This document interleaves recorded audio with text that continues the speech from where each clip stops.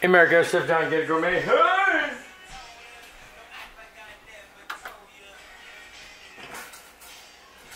Anyway, so this is some of last year's. Way over there. What you doing way over there? Let me move you a little closer for a second. And then come back over there. Here, look up at the little screen so I can see what the heck is going on. Alright.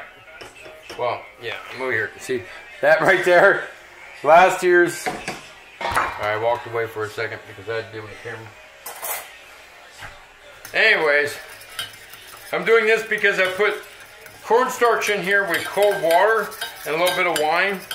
And, or a little bit, just that, you know, what's left over when you take something out of the freezer, there's like a little juice on it. Well, I rinse the bad tasting stuff off.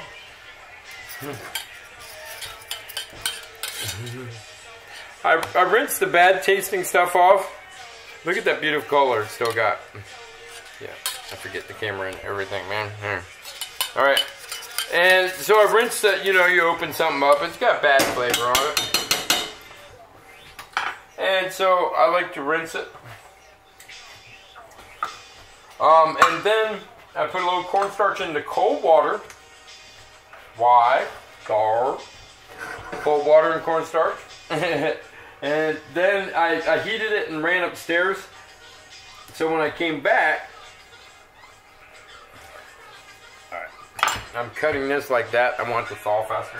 I did that real fast. I don't want chicken juice over here. There's a little bit right there. You hear the train shunt? I get to listen to train shunt all the time.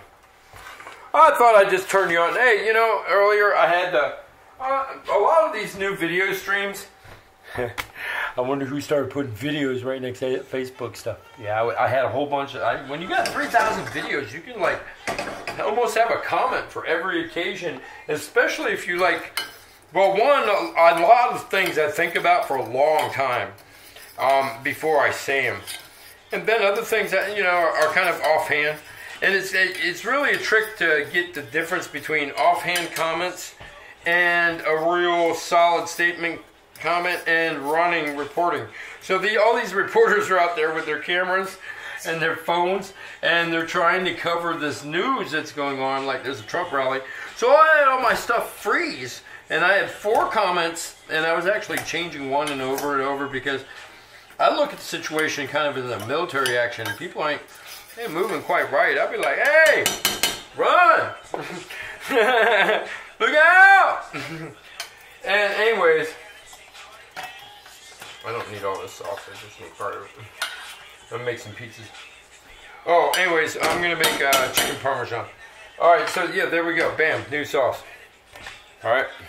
Anyway, so this comment line's going. And I'm finding that because it's frozen, I'm able to go back and adjust my comments, which was like kind of, it gave me a cue into my writing skills. It gave me a cue into the whole situation. It gave me a cue into, one,